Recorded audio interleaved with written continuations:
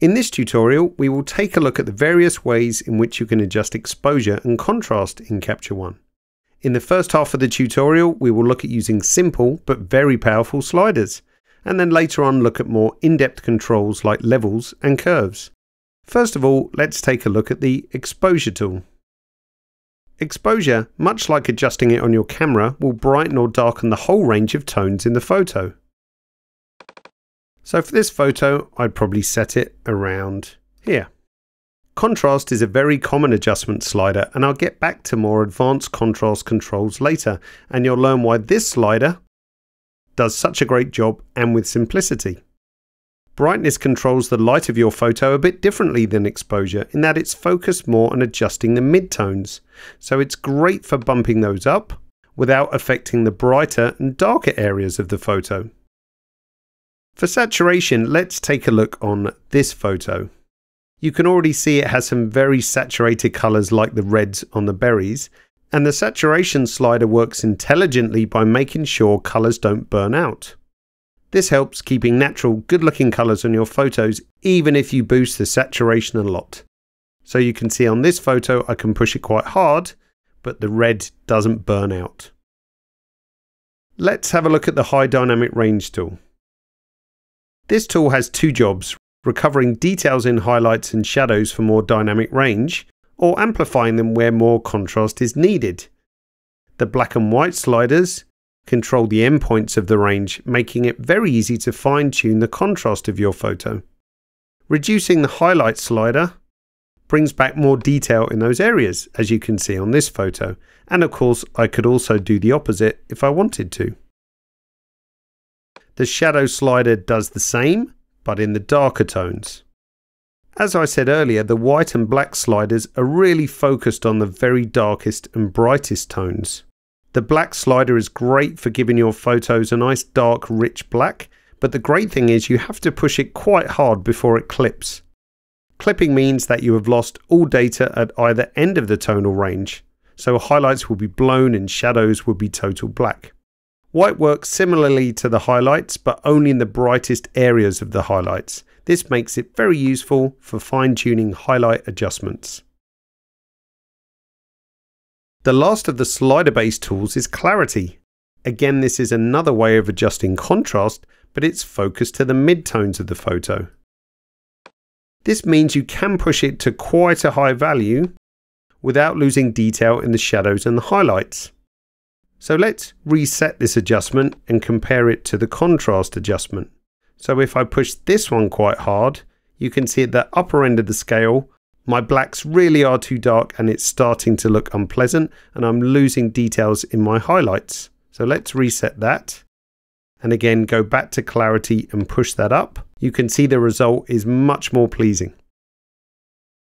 Let's go back to the first photo and look at Structure.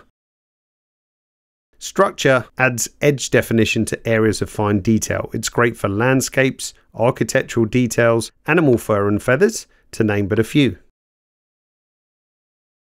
In the second half of this tutorial, we will look at the perhaps more unfamiliar tools of levels and curves. Levels shows you a histogram, and this is really a graphical representation of the tones in your photo, from shadows on the left to highlights on the right. In this photo, we can see it has a rather narrow tonal range, with not much at either end of the histogram, so no real dark or bright tones. So what does this mean for the photo? It can mean that the result is rather flat, meaning it's lacking contrast. Of course, this could be your intention, but if you do want a nice contrasty photo, then it's incredibly easy to fix in the Levels tool. Either click on the auto icon right here, and the highlight and shadow handles are quickly brought into the edges of the histogram, or you can adjust them manually. What is this doing exactly? You may have noticed the values at the top of the histogram. By bringing in the handles at the bottom, we are instructing Capture One to remap the histogram to those values. So to put it simply, imagine pinching either end of the histogram with your fingers and stretching it out to meet those two numbers at the top, 0 and 255. You can see the result of that in the Output Histogram tool up here. This has now given us the correct tonal range, as you can see from the photo as well. If you don't want to stretch it that far, you can reduce the values at the top of the histogram. The middle handle controls the brightness of the midtones, much like the brightness slider. The curve tool also shows you a histogram overlay, and traditionally this has been the mainstay tool for adjusting contrast and brightness. The advantage of the curve tool is that it allows very precise control of contrast and brightness. It's used by first creating a point on the curve and changing its position. So if I pick a point here like this, and like in the levels tool, it's representing the darker area of the photo. Now if I want to make those areas brighter, I can move the point upwards or vice versa. Now for even more control, I can lock other points so I can really target the adjustments to just specific areas. Many control points can be added, like this for example, or even a single point just to brighten the midtones, like this. Each of the tabs in the curve tool work in a similar way. What's interesting is the difference between RGB curves and Luma curves. Adjusting a photo with an RGB curve will of course change contrast, as you saw, but an additional and perhaps unwanted effect is that if you increase contrast, color saturation is also increased. Now with the Luma curve, contrast is the only thing that is modified. So let's make the same or a similar curve on the Luma tab.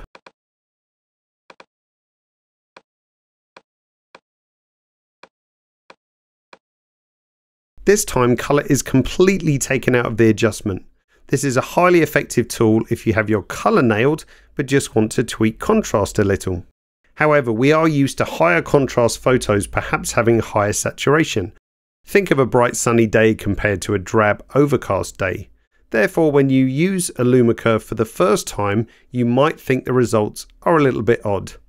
But this takes us back full circle to the contrast slider. The contrast slider is actually a perfect blend of an RGB curve and a Luma curve. It gives you the ability to push it quite hard, but keeping the color nice and stable, but with a hint of saturation increase. I hope this tutorial has shown you that a lot of thought has gone into the adjustment tools of Capture One, and whatever you choose to use is designed with the best result in mind.